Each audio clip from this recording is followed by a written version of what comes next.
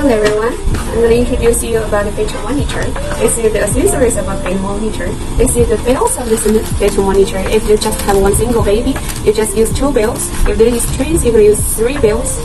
This is the ultrasonic coupling, and this is the power cable and the adapter. And this is for test the uterine contraction and fetal heart, but this is just for one single baby. If they have twins, you can use one more fetal heart.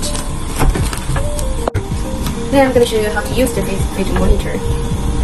This is the power button, and this is for the print, and this is for the manual adjustment buttons. And then I'm going to show you how to use the print cabin.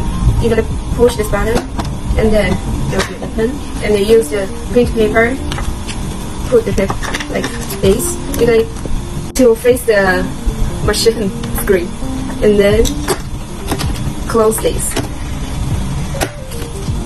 Okay, that's all. And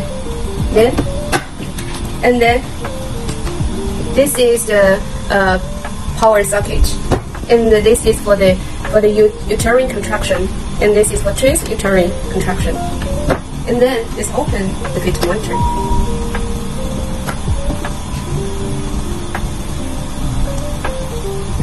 Today I'm going to show you how to use this fetal monitor, and the first step is how to use the print. You're gonna print this button, and then it just needs 20 minutes to print all of the results. And this button is for uterine contraction back to 0. And then our products have 3 languages. One is Russian, and one is English and Chinese. And then I'm going to show you how to use the uterine contraction. You're gonna input this one into the socket and find this gap, and then input this.